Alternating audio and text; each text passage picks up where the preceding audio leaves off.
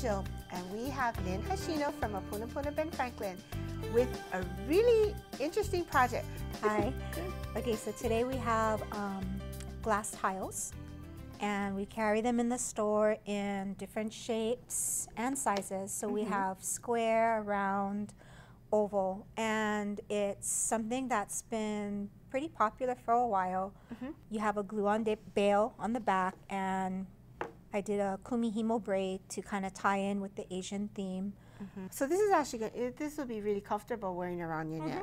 That's great. Good. Okay. So you're going to show us how you did this?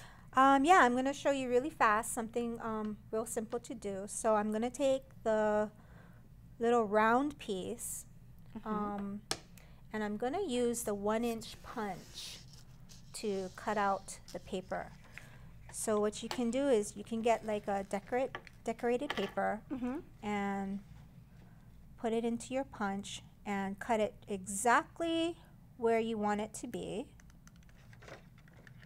Oops. There we go. And the size is just right for the glass. We're going to have to trim it down a little bit, but it's pretty easy.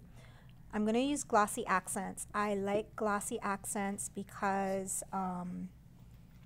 very easy to use, very little bubbles. Oh, okay. Yeah, so it's as long as you convenient. don't shake it, right? They tell you not to shake it. Yeah, don't shake it. Just going to put a little amount in the center of the paper. Oh, okay, so you put it on the paper. So maybe about pea size. I'm going to take my glass and go right over it. And press it down. That's it's gonna, ooze it out a little bit. And this should be good to go in just a few moments. Now what I'm going to want to do is trim down the edges of the paper. Again, with the nail trimmer, I'm just going to start to trim it down. Okay. Yeah. Oh, that is so clever. We have a little bit of edge for the glass. Now we're going to take some glossy accents. And I like to use my finger, but you can always use like a Q-tip or something. I put a little bit along the edges, and then I just make sure that it's sealed in. Sealing it.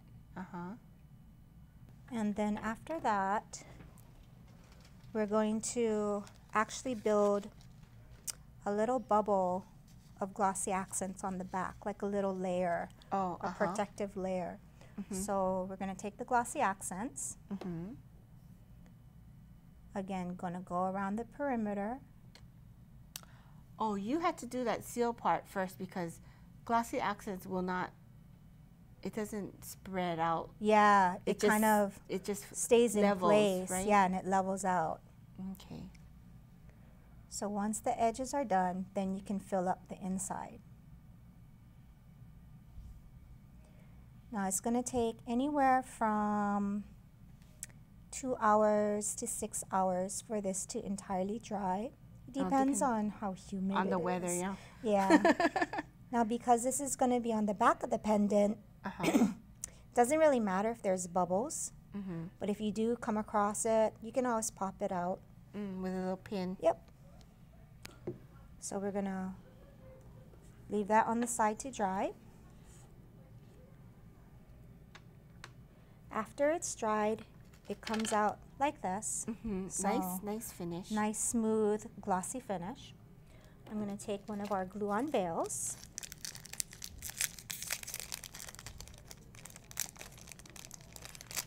And we have this at, I believe it's at all of our stores, should be in the bead area.